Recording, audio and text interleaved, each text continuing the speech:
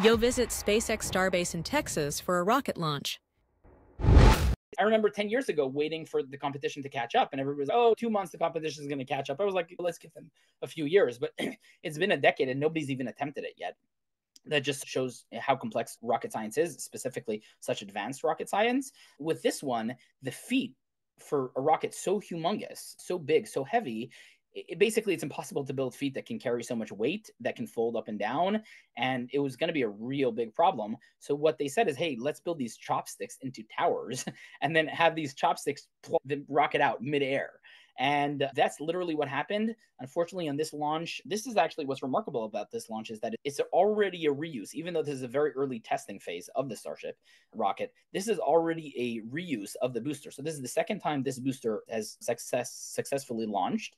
And one of the engines inside is actually its third use. And but this time, because it was a reuse, they wanted to, and because they advance so quickly, by the time they get approval to launch this, internally they already have 5 or 10 versions ahead, right? So they're already 5 or 10 versions ahead, and they really just want to get to the more developed, more advanced rockets to test them as well. So they decided to eliminate this one and to push it to its limit. So as the booster was returning to Earth, they really used aerodynamical movements to try and see where the limit is, because the best way to figure out what something's limit is to really push it to the limit and see where it breaks, and that's where the actual limit is. So that's what they did in this case. And unfortunately, we were busy looking at the sky and we missed because everybody was looking on the side, and suddenly everybody went, and we're like, wait, what happened? And they all saw a huge explosion in the sky, and then it takes about 5 minutes for this sonic boom to just blast you off your pants. And yeah, it's a remarkable experience. Recommend everybody at least once go and watch these launch, and in future launches and previous launches as well, you can actually watch it get caught. And when it comes back to get caught, it actually breaks the sound barrier a bunch of times, so you get to hear the sonic booms. It's, like I said, it's less to watch and more to feel and experience, but it is one hell of a thing to experience. And I think if you have children, there's nothing more inspiring for them than to see something like this. And what's really important about this rocket is twofold: making life multiplanetary, and we'll get back to that soon, but more importantly is point-to-point travel on Earth. So because this is basically a ballistic missile that can leave and enter atmosphere reliably and safely, the top part uses this really unique belly flop maneuver where it uses the atmosphere to belly flop off it to slow down, which is completely unique as well and very fascinating. But soon, these things can travel anywhere on Earth within 45 minutes or less. Because if you look at the International Space Station, it orbits Earth every 90 minutes. So if you want to get to any point on Earth within 45 minutes, you can get there. So within probably a few years, maybe 10, let's just say, to be safe, we will be able to fly on these. Now, because they're reusable, the price is basically the price of fuel. And we're going to get much more technical in future episodes because this is the most marvelous technology in the world. But because we're pressed for time here, we'll keep it short. It is marvelous and beautiful, and it's an experience that everybody should watch. Joe, I hope you come soon and we can go together to watch it. That would be really cool. I plan on going sometime soon again to watch another one of these launches. I think it really is a must experience for everyone. And like we said, eventually we'll be able to do point-to-point transport on Earth, but we're going to get to all the details in future episodes. I think a very cool thing is to see the rapid progress. Like, SpaceX is a company that works without breaks. They work 24/7, but also I saw construction that they're doing, and I've never seen so many tractors work in such a small confined area so quickly.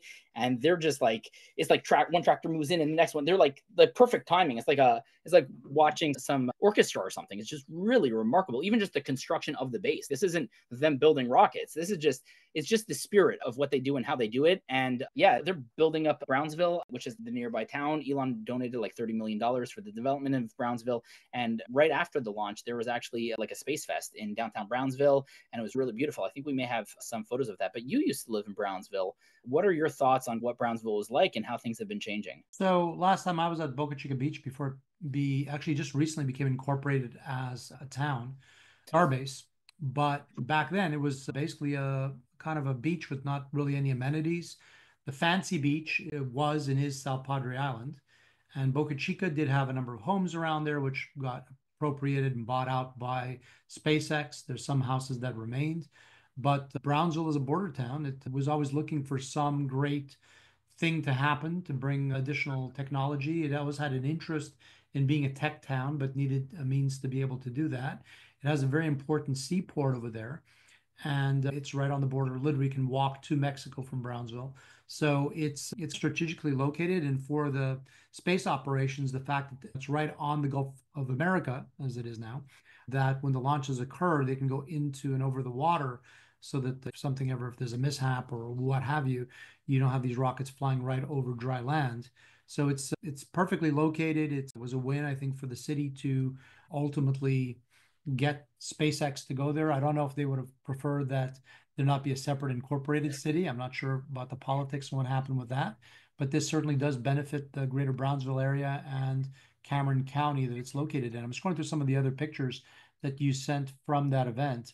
Certainly, it's not the way it used to be. It's got a whole new thing going on there, and now this is a hub for technology and space travel eventually to who knows to where, maybe even to Mars, right? Yeah, and that's the thing. The most important cities on Earth are port cities. And once Mars becomes an actual civilization, and that is far out, but within a decade or two, hopefully, then this will be the gateway to Mars. So yeah, I think there could be a tremendous future for the city if this becomes the port city for Mars, essentially. Yeah, again, great for the city of Brownsville and for the surrounding areas. And again, it's cool that you got a chance to go there, and you can be able to go back again and do some more poking around, get some more pictures, and we'll share what our audience, what you find out. Yeah, yeah. It's like I said, it's something everybody should experience. And once you go once, you really just want to go back. So I definitely plan on going back sometime, and hopefully you'll join me for that. I think what's remarkable is, like you were saying, it's very accessible. It's not like some big government installation. You can get fairly close to see what's going on. And I think that that's very approachable and very laid back, and it gives you a different feel than maybe what you'd expect. And it's a nice place to go. You can travel into Mexico briefly. You can go to South Padre Islands. A lot of things to see and do. I expect to get a thank you from the Brownsville Chamber of Commerce uh, for the plug. But ultimately, yeah, I think it's great that you're able to go there. So Just a that's shout out for if anybody wants a phenomenal, very in-depth technological investigative type of research of the development of this rocket. There's a YouTube channel called CSI Starbase, and he does phenomenal job basically analyzing every single development of the missile and the stage zero, which is like the launch platforms and stuff like that. There are a bunch of other what about it, I think, is another YouTube channel on the subject. There are a ton of them. Everyday Astronaut is phenomenal. It's the most exciting thing happening on Earth. So yeah, I think everybody should follow. And like we said, we'll discuss this much more in depth in future episodes as well. Be sure to watch our other clips and shorts and the entire uncensored episode 13 of The Yojo Show.